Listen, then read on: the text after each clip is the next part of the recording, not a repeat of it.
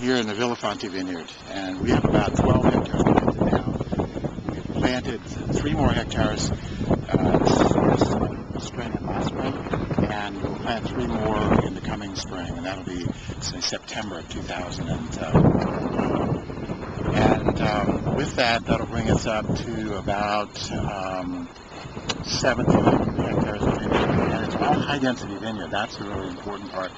We're 1.6 meters wide and 1.4 meters down the length of the row. So we get over 5,200 vines on a hectare.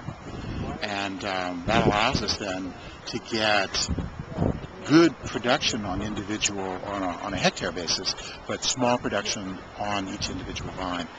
And the idea there is that we're trying to get the concentration, that intensity of character that you can get with a small amount of fruit on each individual vine.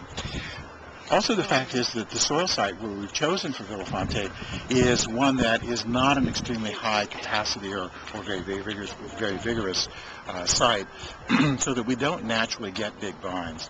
And that again adds to that potential to get more concentration into the fruit and into the wines. So we're busy right now with some of the activities of, as I call it, wine growing, doing a lot of canopy work, going through and taking off the extra shoots that have grown.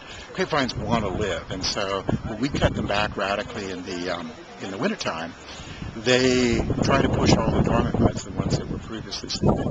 So we go through in the spring and we go, I'm not going to allow you to do that, because we don't want them to have carry too much. So we take off those shoots and throw those shoots on the ground.